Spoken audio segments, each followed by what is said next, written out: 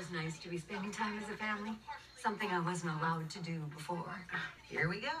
Here we go where? Here we go, rewriting history. Honestly, Bonnie, I have done nothing but support you.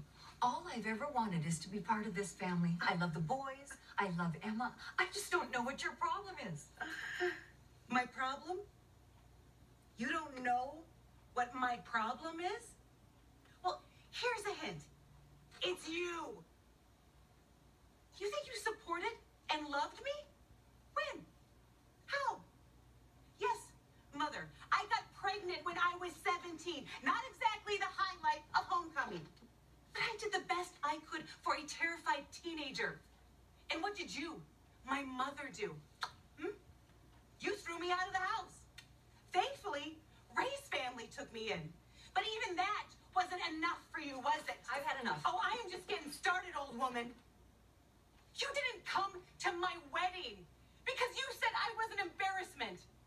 And then you simply disowned me. Oh, I believe your words were, you don't have a mother. You refused to see Danny until he was 4.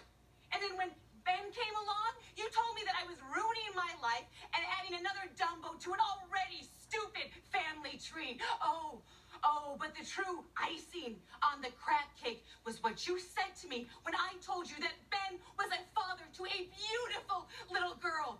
Do you remember that lovely letter you sent, Ma? Huh? The rotten apple doesn't fall far from the rotten tree. He's a dummy, just like his mommy. So guess what?